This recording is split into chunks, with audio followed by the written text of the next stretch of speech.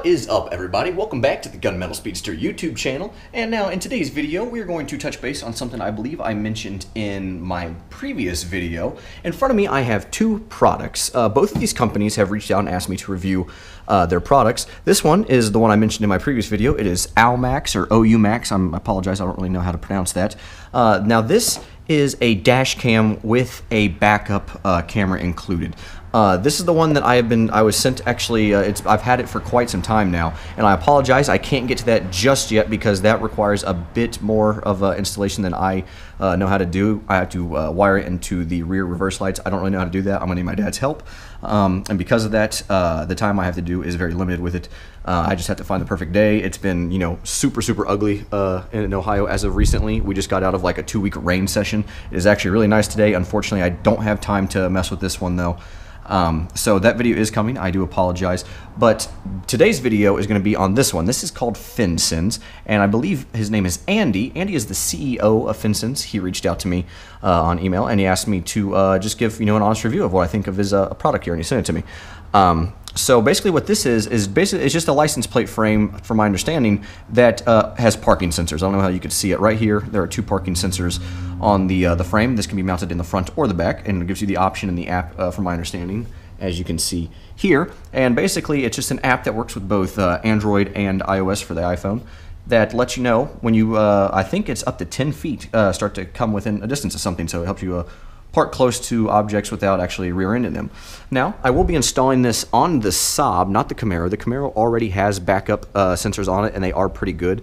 So I feel like that is not only going to interfere with the test, but as well as anyone who may be consider purchasing the FenSens probably isn't going to put it on a vehicle that already has backup sensors, as that makes not much sense. So we're going to go ahead and get this hooked up on the Saab, and then we'll crack open the directions. I'll read it through, make sure I kind of understand all the features and everything, and we'll give it a test and see what it's like. Before, look at that, it's like magic. Now, one thing to note is, for one, this is very loose because I don't know if Saab is weird, but there were only 2 of the screws that fit in the top threads, and they're actually really long. That is as far as I can get them in without drilling into the back of the Saab, and they only supplied 2 of those, so I don't have any for the bottom 2, so this is just going to have to kind of hang out here for the duration of this review. It being this loose, I don't think is going to mess with the sensors or anything like that. If it does, I apologize, but I guess you can only do so much with what you got. So we'll go ahead and get inside and set it up and see how it works. All right, so we are currently inside the car. The app is actually, I don't know how you guys could see this, but it is updating the tap button here. And what this is a nifty little thing that just kind of attaches to the steering wheel, and it's a quick connect. So I'm not going to tap it because it says not to do that during the update process. But you give it a tap, and it will make it much quicker on you. Also, they give you a self-supplied phone mount because you do need your phone to be on and looking at it in order to receive the notifications. That's how it warns you when you're getting close, is through like an audible alert, I do believe. I haven't actually tested it out yet, so I don't know that far. That may change. I'll let you guys know if it does. But basically, it just plugs into your vent, and what it is, it's a magnet, and they supply a adhesive magnet that would go onto the back of the phone, and then you'll be able to connect the phone just like that. I am not going to do that for the demonstration here, but should I, decide that this is a product worth keeping, which so far everything seems great. It's very high quality. I really like what they're doing with it. Should I decide to keep it in the Saab, I'm not sure if I'm going to put it on Allie's Mazda or not, the MS3. But if I decide to keep it in the Saab, I'll go ahead and do that. If not, I'm not going to put a magnet on my phone. I'll just give it to her and let her do it. They do supply 2 magnets. One is circular, one is square. So I thought that might be worth mentioning. And just to touch base on the app real quick, because I do not know how long this is going to take. Basically, the app setup has been super simple so far. Basically, you start up the app, it automatically connects. It connected really quickly to the license plate frame, and it also detected that and connected. Told me that there was a firmware update for it, and that is what it is currently doing. It asks you to measure how far away the backup sensor is from the rear of your car. I think mine was 4 inches. I guess that helps, determine accuracy and whatnot. But yeah, everything so far has been super high quality. It's been super easy to set up and everything else. I'm actually quite pleased. Usually these products suck, but so far I'm pretty impressed. So I will go ahead and jump back in here as soon as this is done updating. It looks like it may take a while. So, as you can see, we are done updating, and now the 2 ways that to get into the backup mode are pretty simple. There's the little button down here that you can click, and it brings up the rear view of the car. Let you know that, you know, we're green up here, we're good, everything's kosher, you're good to back up. I have the audio on pretty loud or whatever to notify me. And now, sorry, my iPhone, the iPhone 10, I think I put the screen protector on there. Kind of weird, because nothing ever registers up in the top corner unless you hit it 1,000 times. That's not FenSens' fault. That's either I put the screen protector on wrong, or the iPhone 10 just sucks for how much money I paid for it. But anyway, you should be able to just give this a good tap, and I think maybe you have to double tap it. But it should bring you into the backup camera just by hitting this switch or whatever. It doesn't seem to be, there it goes. Okay. So it'll do that. If that, you know, that works if you can't be bothered to touch the little corner for whatever reason. I mean, if you have to have the app open in order for this to work, I mean, it's pretty easy to click that. But for whatever reason, if you want to activate it, you can just go ahead and give it a click, and it'll bring you up to the same thing. So now we're going to go ahead, and I want to show you a walk around of what it's going to do. So as you can see, we have the, I don't know how well you can see. I know the sun's probably pretty bright. Let me see if I can turn on my phone. Oh, phone brightness is actually already up. So, okay, I can't see on the GoPro if you guys can see that or not. Hopefully you can. If not, I'll try to describe what happens. So as we're walking behind it, it is noticing us. It's beeping. Now notice if I stand on just one side, it looks like, yeah, see, it's only showing this one side as being affected. Or let's see if we'll do it on this side. Yep, so now only this side is being affected. But now, as you can see, it's beeping. We'll go back, we're getting to the green, the yellow rather, and now you're green, you're good to go. As you start to come forward, it should start to detect, yep, right there. And of course there is probably a small delay. But as you get closer, the audio cues actually change. When it's red, it's just going to stay beeping or whatever to let you know.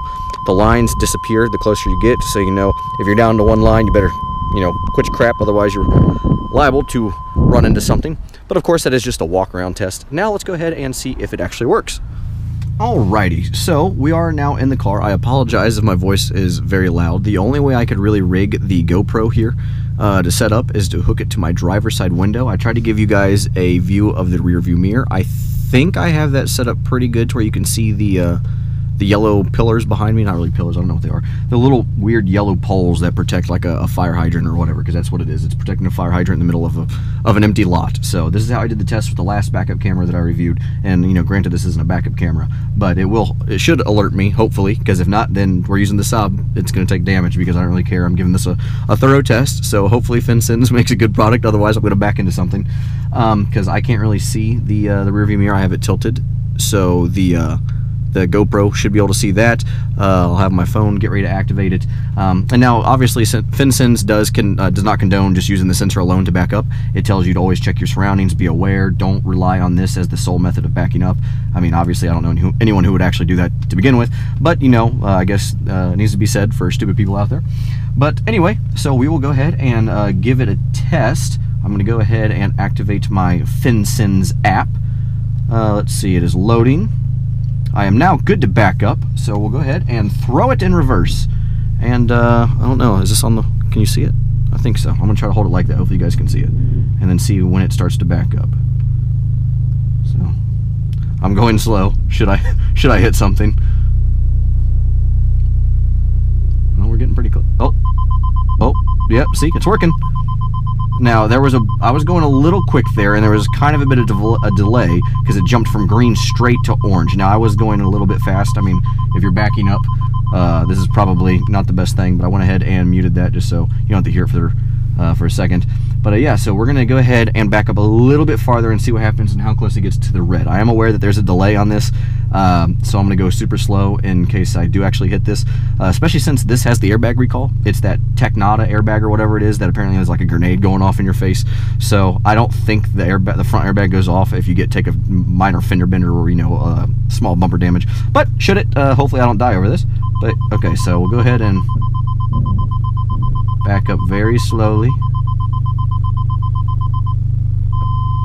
We're entering the red, and basically I don't foresee anyone basically backing up past this, so I'm going to go ahead and put this in park, and we're going to take a look and see how close that the 3 red lines got me, or 4 red lines rather. Sorry, can't count.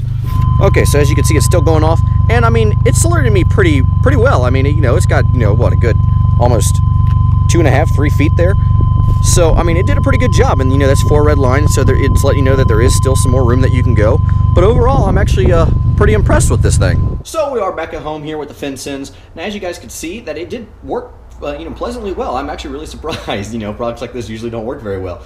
You know, from start to finish, this has been a pretty pleasant experience, I have to say. You know, install was super easy. You basically just throw the batteries in, download the app, connect it, turns it on. You know, it connects via Bluetooth, so it's super easy. It connected pretty quick. Update did take a little bit. I may just have a slow connection or something like that because I was sitting in the car, not right next to it. But really, I can't really find a drawback to this system. I think it does what it was built to do very well. So, I mean, if I had to pick a drawback, just to be nitpicky, I would say it's the fact that you have to have the app open in order for it to work. It'd be cool if that little tap button that they give you that connects to the steering wheel, if you could click that and it would just automatically open the app for you. I could see that being a little bit more convenient, but I don't know. I'm not an app designer. I don't know how doable that is, if at all. So like I said, that's just me being nitpicky. If I had to choose something to improve on, it would be that. And if that's not something that you can improve on, or it's not feasible, then you know, it is what it is. Then it's about as good as it can get. But like I said, if you're not willing to invest in a high quality backup camera, or you just don't have the money, or you don't really have a need for one, I think this is an excellent product. I really do. I do think this has quite a bit of potential use as well. I mean, like if you're someone who backs into their garage who backs into a certain spot regularly where there's something behind you that you need to, you're just trying to monitor and trying to make sure that you're close and you're tired of checking and you're not always getting spot on. You know, if you make a habit of, you know, memorizing what line you stopped on or something like that, this could be very useful for that. And I think when used in conjunction with just normal everyday driving or whatever, backing up to a parking spot at the store, you know, if there's something behind you, whatever the case may be, you know, combined with your judgment, I think this could actually be a very, very viable tool and has quite a bit of usage for it. So yeah, I definitely recommend the product. If you guys are interested, I will leave the link to this product down in the description. If you are stopping in for the first time, I appreciate you guys stopping by. Go ahead and subscribe if you like that. I do have a 2010 Camaro SS that this channel is based around. I know that wasn't really included in this video, but it will be in upcoming videos. Leave a like, I'd really appreciate it. It helps me out. And if you want, go ahead and drop a comment. Let me know what you guys think of the FenSens here, what your opinion is on it. I think that's going to do it for this video, guys. So as always, thank you for stopping in, and have a great day.